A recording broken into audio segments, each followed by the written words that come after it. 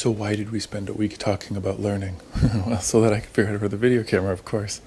But seriously, because learning is the one thing, the one aspect of the definition that is your sole responsibility. You alone control how you learn, when you learn, what you learn.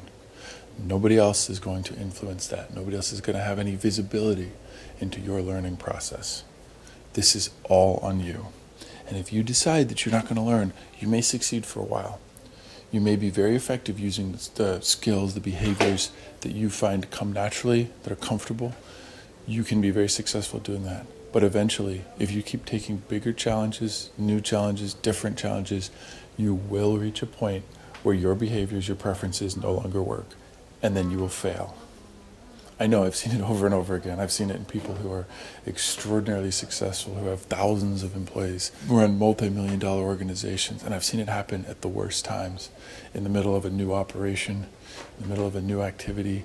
I watch things come apart because all of a sudden the behaviors that worked for someone no longer have enough effectiveness to meet a new challenge, and the person cannot change. They can't recognize that their behaviors are failing them. And in that moment, things come apart. Learning is critical. There's a reason why it's the first part of the definition, and there's a reason why it's also the hardest, the least appreciated part of the definition. We're going to talk about a lot of other things in these videos, but I started with learning because learning is where you personally can make a difference in your own success. Everything else out there has other influences. The environment affects your vision, and the resources you have available to you affect your relationships.